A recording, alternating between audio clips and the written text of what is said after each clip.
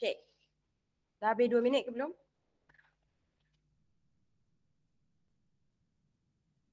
Now let's proceed with our 2. Okay. So our 2 dia punya soalan lebih kurang sama macam tadi kita bincang. Determine the enthalpy of combustion of iron. Okay. So kena tengok equation dulu. Apa yang dia bagi adalah iron, oksigen, dia react dengan oksigen menghasilkan this one. So it's given the enthalpy of formation. Formation siapa? Formation iron 3 oxide. Okay. Ini hal lain kan, iaitu formation of iron. Tapi soalan minta enthalpy of combustion. Now, do we have the enthalpy of combustion?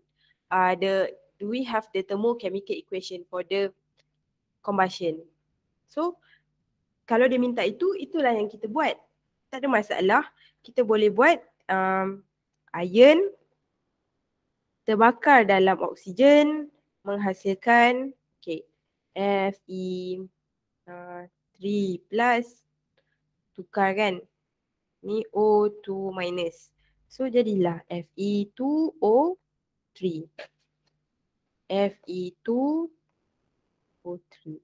Macam tu. Okay. Didapati sama pula. Okay, tapi ni betul tak enthalpy of combustion? Belum lagi. Sebab dia kata heat enthalpy of combustion adalah, yang kita nak cari ni adalah apabila 1 mole compound burn in excess oxygen. So kita mesti pastikan dia 1 mole kat sini. Kat sebelah kiri ni 1 mole. Okay. Then dekat sebelah kanan 2. Dekat sebelah, so make it half. So iron kita dah setengah. Okay, lagi apa lagi? Target equation. Oxygen 3/2. So you buat apa? 3/2 1.5 kan? 3/2 macam mana nak buat 3/4. Betul tak? 1, 2. Betul tak? Sekejap kita tengok ni.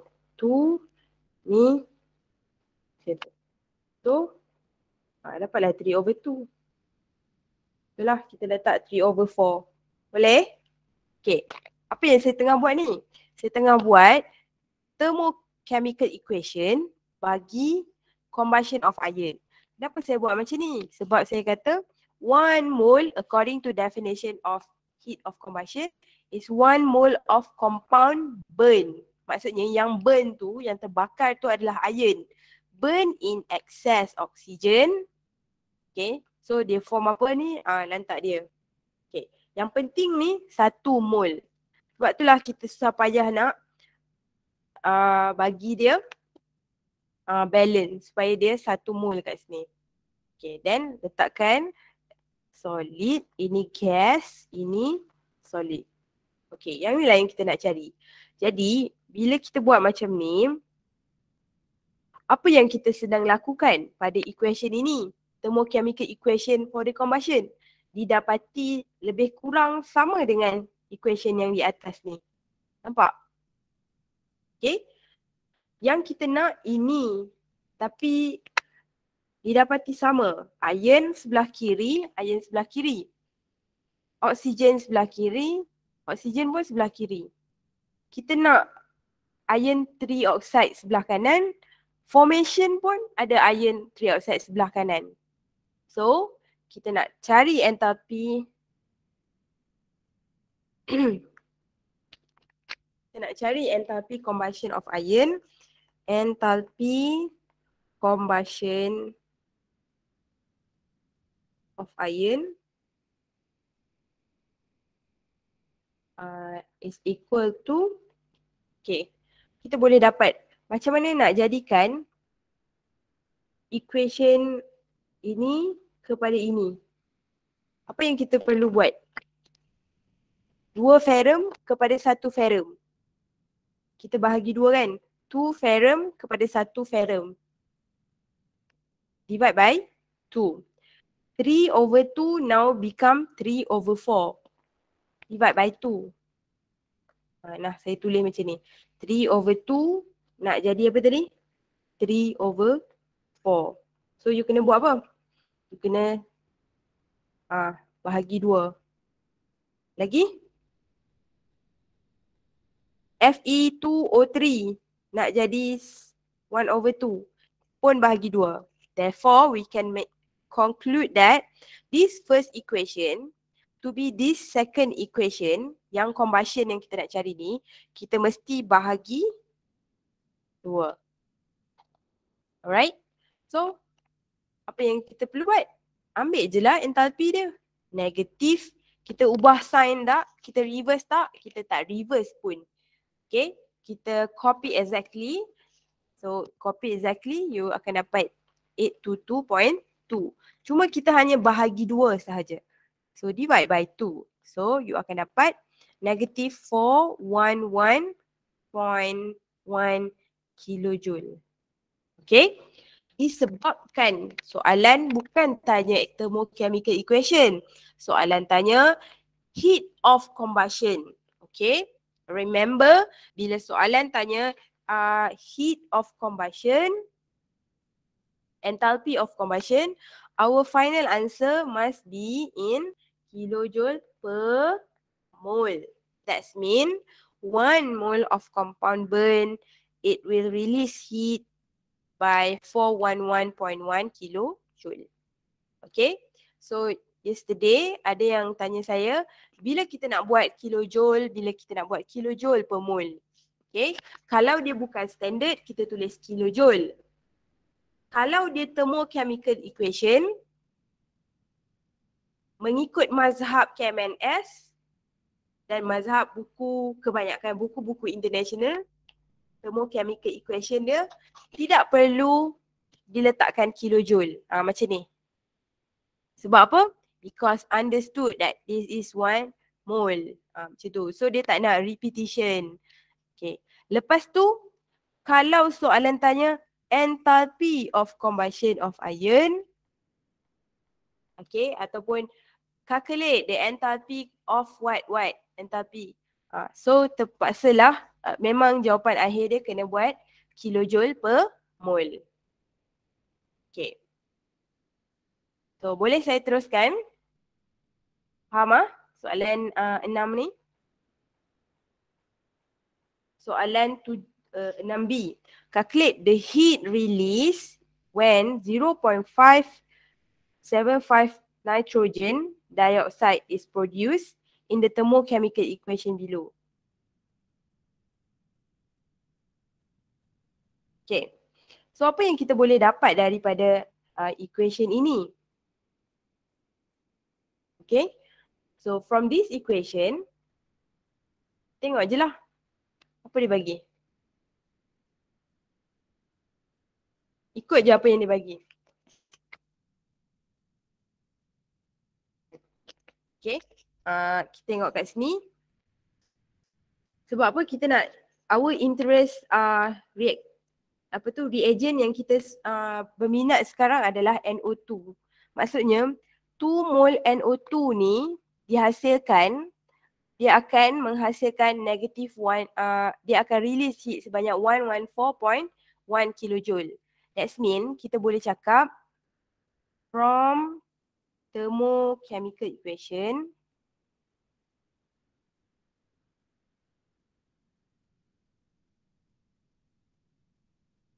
from thermochemical equation, 2 mole of NO2, okay, penghasilan 2 mol NO2 akan membebaskan tenaga sebanyak 114.1.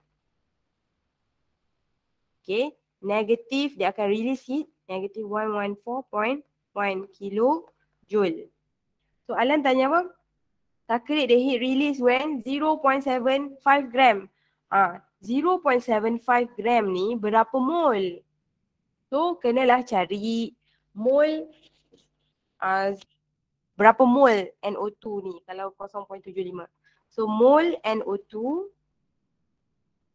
0.75 gram divide by molar mass nitrogen. Masih ingat ke? 14 NO2. 14 tambah ni 14 tambah 16 tambah 16. Okay, dapat 0.0163 mol. Therefore, soalan tanya 0.75 ni berapa heat yang akan release. AKA dia tanya berapa heat release kalau 0.0163 mol nitrogen dioxide yang dihasilkan. Jadi, letaklah kat sini. Kalau 0.0163 mol nitrogen dioxide, heat dia kena cari. Okay.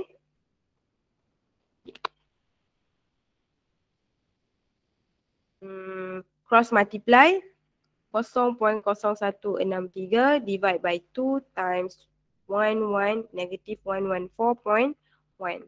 So you akan dapat negatif 57.05 kilojoule untuk 1 mol. Okay tak? So heat release, calculate the heat release when it's produced in the thermochemical reaction. Okay, ada soalan?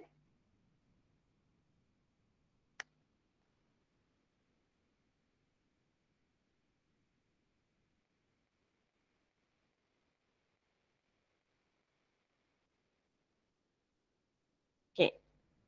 Kalau tak ada soalan, saya proceed.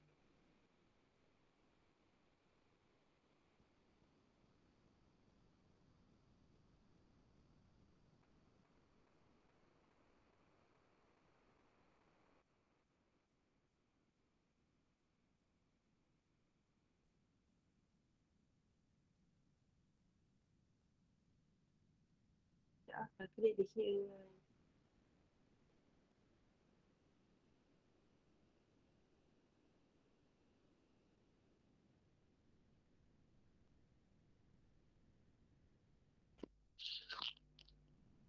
Okay, ada bangkangan? Apa jawapan skema macam tu?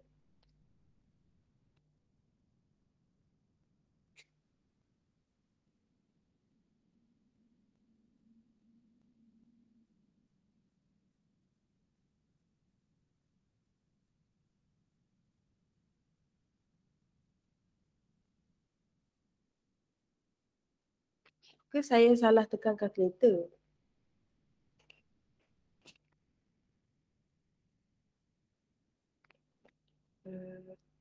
Jawapan dia salah lah. Tekan kalkulator.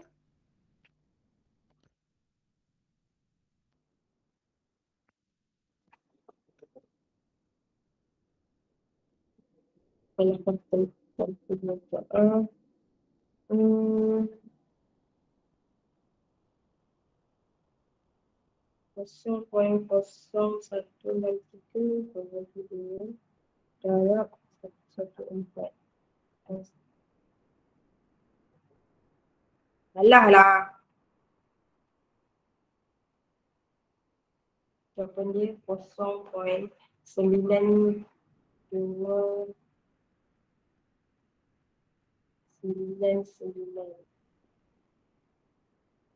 Ini negatif kilojoule. So, heat release. Okay. So, kalau dapat negatif macam ni, kita boleh ubah kepada negatif 1, 2, 3. Supaya kita boleh hilangkan 929.9 joule. Macam ni. Okey tak?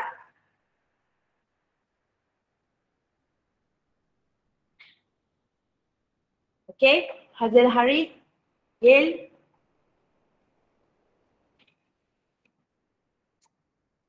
Halo. Okey, madam. Kau kira ke tak?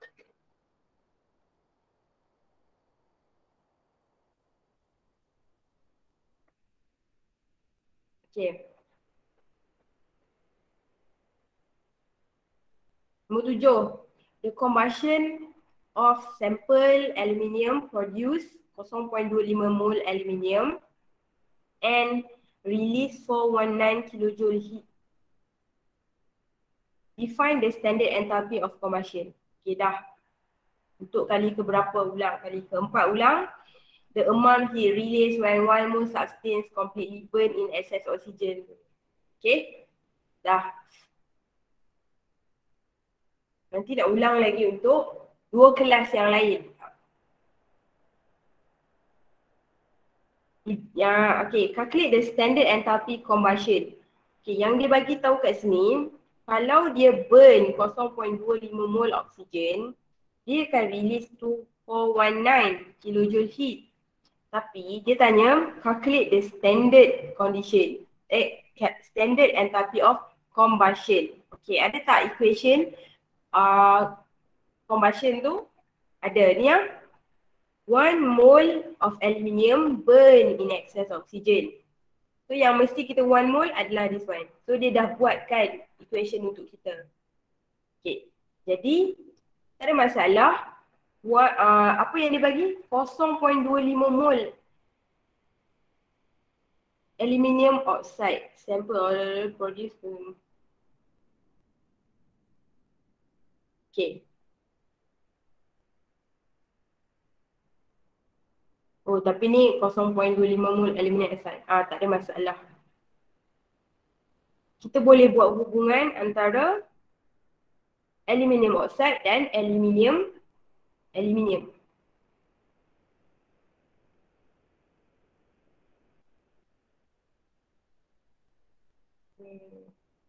Kalau 0.25 mol aluminium Al2O3, dia akan release heat sebanyak negative 419 kilojoule.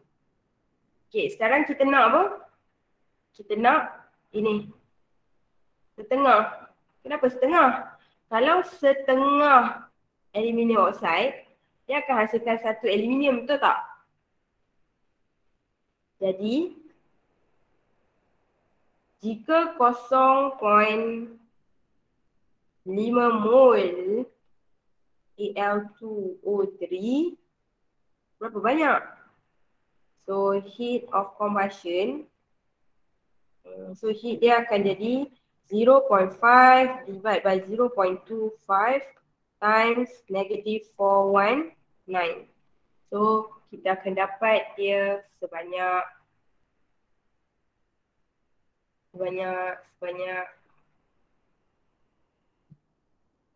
negatif 838 kilojoule. Okay. Adakah anda memahami atau tidak memahami? Madam, untuk combustion memang kena per mole Yo. Bukan combustion je, semualah dia tanya. Okay. Kalau dia tanya apa benda ni ya. Kalau dia tanya heat of formation, heat of combustion, heat of neutralization, then our last answer is must be in kilojoule per mole. Okay, macam ni lah. Sebenarnya ni kita bukan kira kita bukan sedang kira heat of combustion. Contohlah, kita kira ni supaya kita dapat, maksud saya macam ni. Dia kata 0.25 mol aluminium oxide menghasilkan 419 kilojoule. So, kalau kita nak cari combustion is untuk 1 mol aluminium. Pada masa yang sama, 1 mol aluminium menghasilkan 0.5 mol aluminium oxide. Jadi, kalau 0.5 mol aluminium oxide ni, berapa heat dia? Okay, so heat apabila 0.5 mol aluminium oxide dihasilkan adalah 838 kilojoule. Okay, sekarang balik kepada soalan. Soalan kata, calculate the standard enthalpy of combustion. Oh, secara tidak langsung apabila kita mencari heat untuk 0.5 mol aluminium oxide, kita juga mencari heat of combustion untuk aluminium. Okay, so kita tulis standard enthalpy combustion aluminium sama dengan negatif 838 kilojoule per mol. Bermaksud, kenapa kita tulis per mol? Bermaksud 1 mole of aluminium burn in excess oxygen at standard condition akan membebaskan tenaga sebanyak 838 kilojoule. Macam itulah. Oh, okay madam. Apa dia? Faham madam. 7B ni. Oh, ada C pula. Determine the enthalpy of formation of aluminium 2 oxide and write the thermochemical equation. Okay. Determine the enthalpy formation. Dia nak enthalpy formation. Okay, ada tak equation untuk formation? Apa definition enthalpy formation? The heat change when 1 mole of compound form. Compound form tu apa yang form? Aluminium oxide form. Formation duduk dekat mana? Duduk sebelah product side. Okay, Al2O3. It is formed from aluminium solid and oxygen gas. Okay, then balance kan. Mesti jadikan dia ni satu. So, ini 2 Al, 3/2 oxygen. Nampak? So kat depan aluminium oxide yang wajib kita buat ni, ini satu. So kita nak cari delta H formation untuk aluminium oxide. Okay. So nak buat apa? Write thermochemical equation. Okay, dah tulis dah. So ini apa dia? Solid. Okay. Secara tak langsung,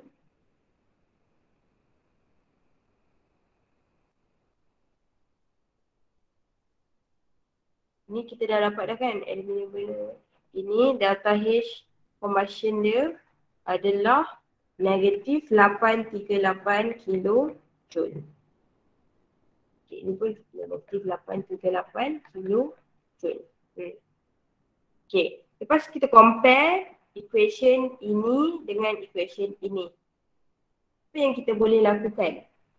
Apa yang dia jadi?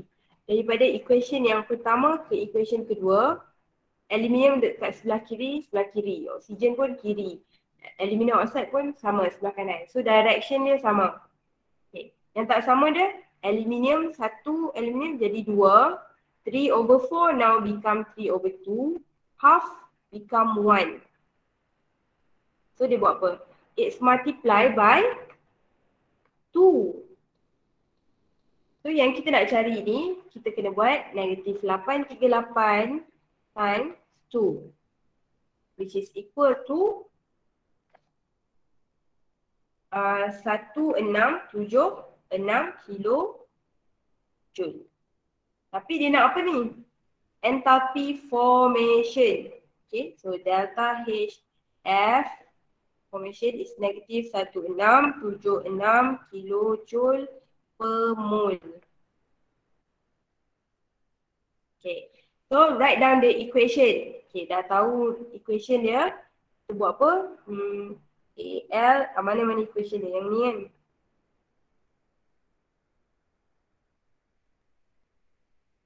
kan?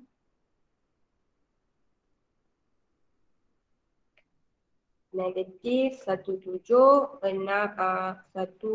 balik 1676 kilojoule per mole. Okay, mana thermochemical equation dia? Yang ni lah.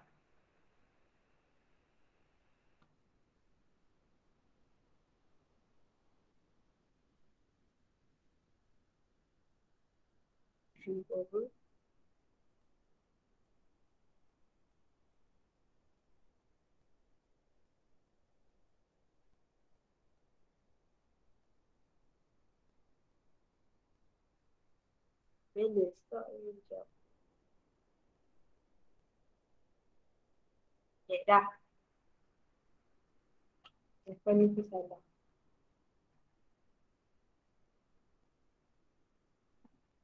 Okay. 8.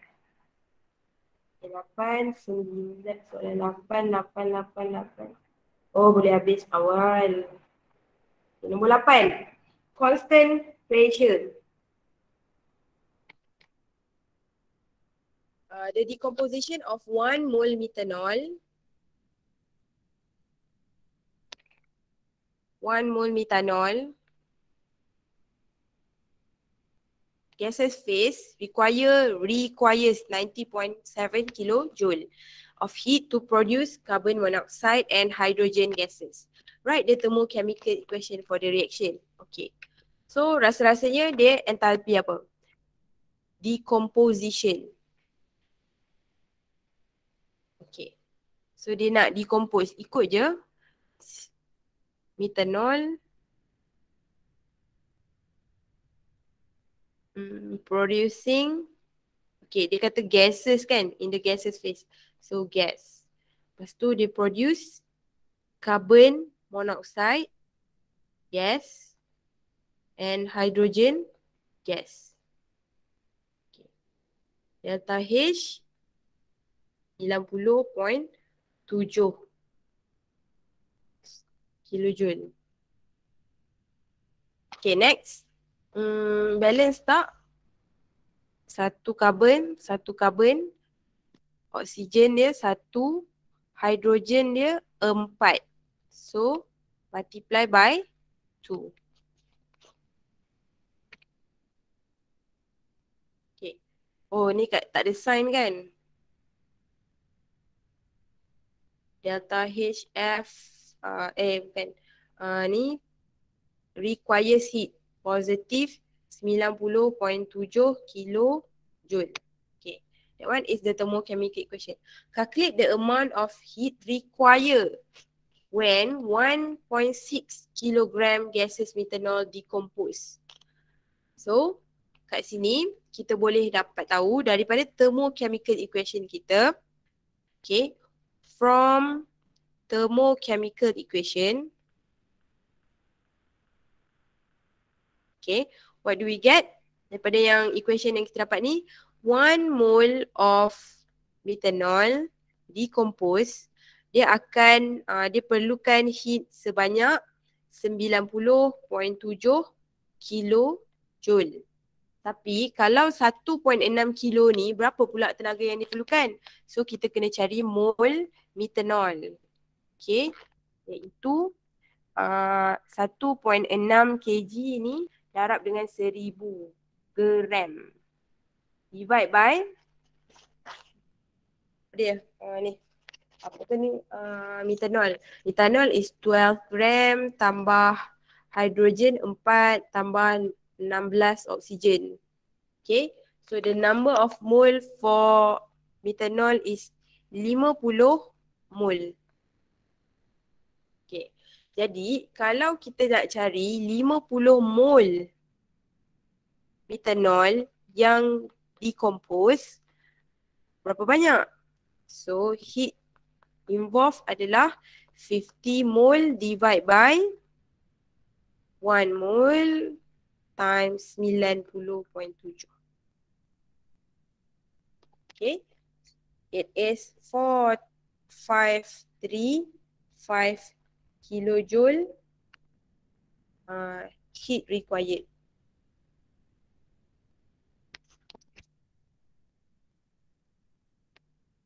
Okay. Ada soalan? Okay, tak ada soalan. The enthalpy change for a given sample of methanol for the above reaction is ini. Calculate the mass of hydrogen produced. Ini, the enthalpy change for a given sample of methanol for the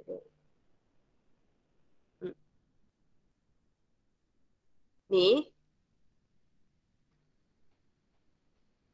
Methanol hasilkan apa? CO to H2. CO dan to H2 lah. Okay. Dia akan release heat sebanyak 90.7. Okay. Kalau dia keluarkan heat sebanyak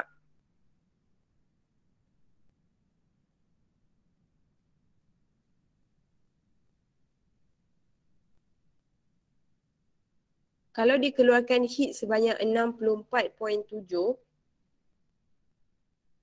berapa hidrogen? Macam tu. Okay. Okay. Asalnya kita ada yang ni. Tapi kita nak, dia kata hidrogen kan. So daripada apa yang dia bagi, originally apa yang dia bagi adalah kita boleh describe sebagai 2 mole of hydrogen gas. Okay. Penghasilan 2 mole hydrogen gas akan menyerap haba sebanyak 97 kilojoule heat. Tapi kalau heat yang keluar, yang diserap tu adalah 64.7, berapa banyak mol hidrogen yang dihasilkan? Okay, nampak tak dia punya ratio ni yang saya buat ni? 8C.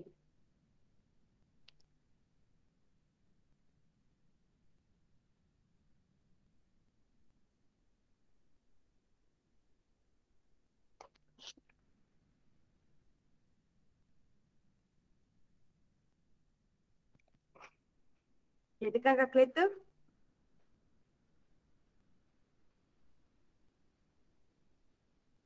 Adakah kamu mendapat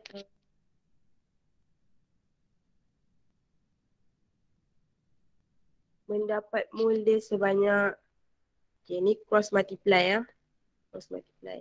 So mol H2 kita nak cari 64.7 kilojoule divided by 90.7 times 2. So kita akan dapat 1.4266 mol hidrogen. Okay. Boleh faham ke tak?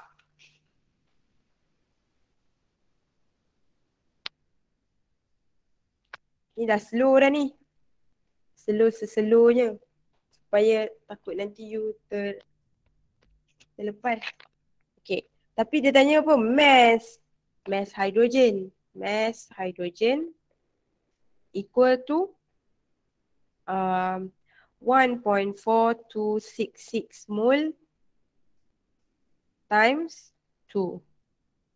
So we will get, bila times 2 mana? 2.85 gram hydrogen. Okay. Boleh ke tak boleh? Ni saya ulang 1 mol metanol menghasilkan 2 mol hydrogen and it requires 90.7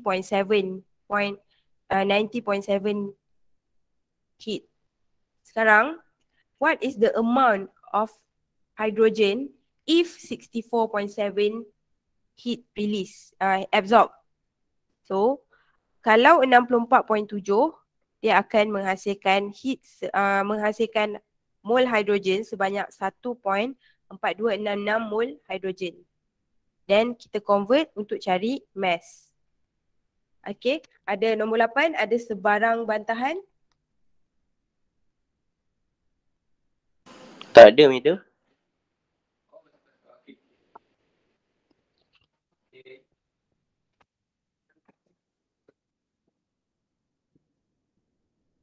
Apa dia? Tak ada soalan? Ha? Tak ada, Madam. Faham.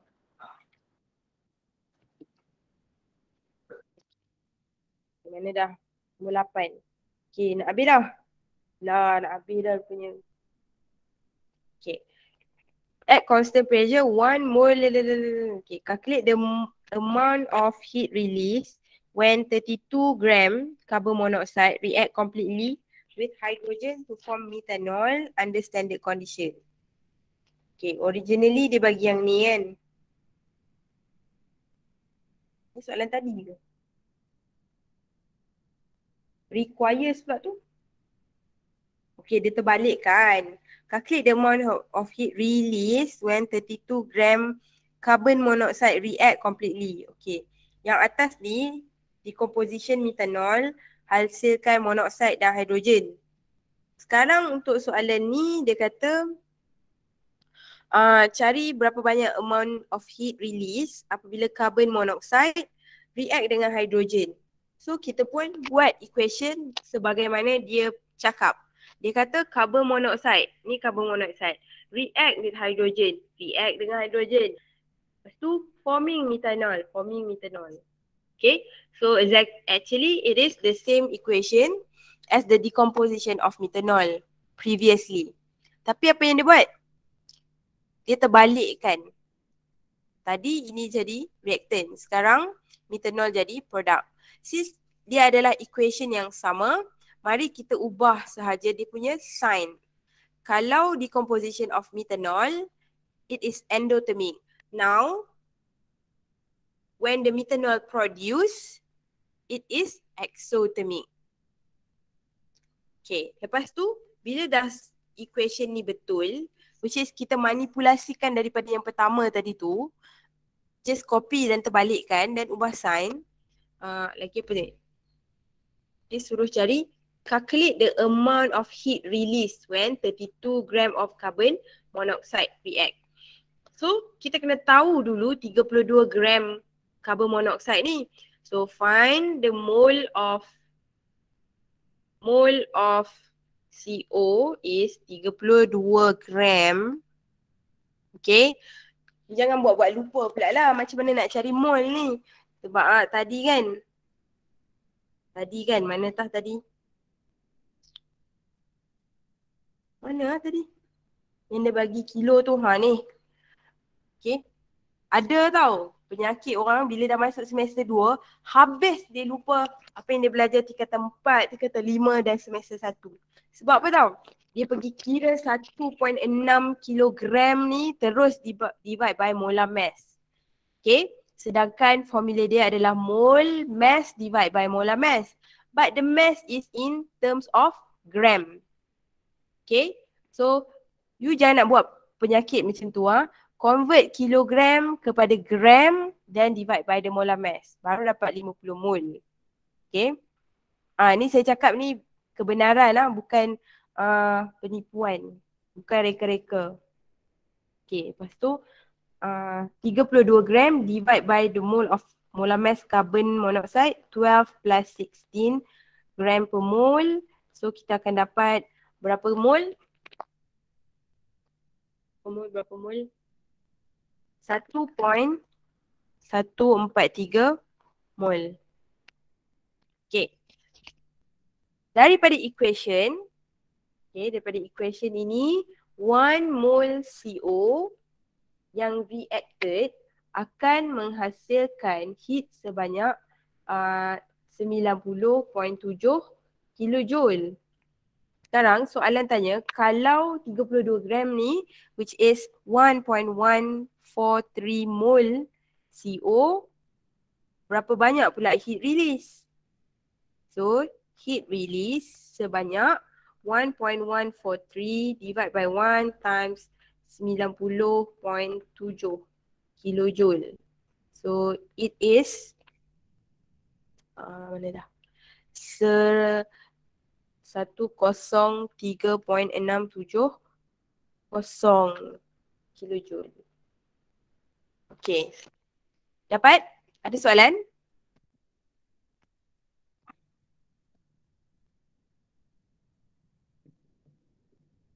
Okay. Ada soalan tak?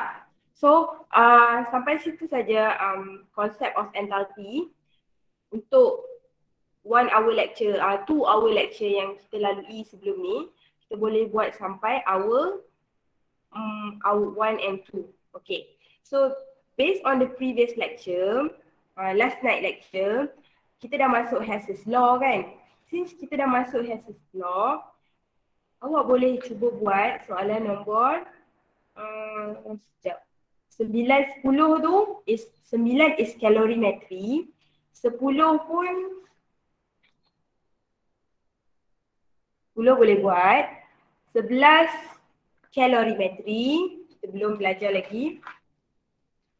12 sama. Okay. Use jump daripada nombor 9 tu, 9 buat. You boleh jump buat sampai start buat dekat nombor 14. Okay. Which 14 adalah Hess's Law. 15. Okay. Guna algebraic method. 16. 17.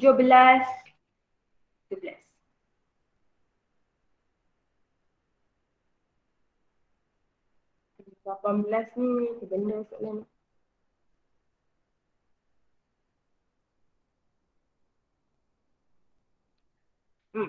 Okay, so pergi buat hour 4 dulu, start dengan hour 4. Okay, hour 3 skip sekejap, boleh buat Hess's Law punya soalan di hour 4.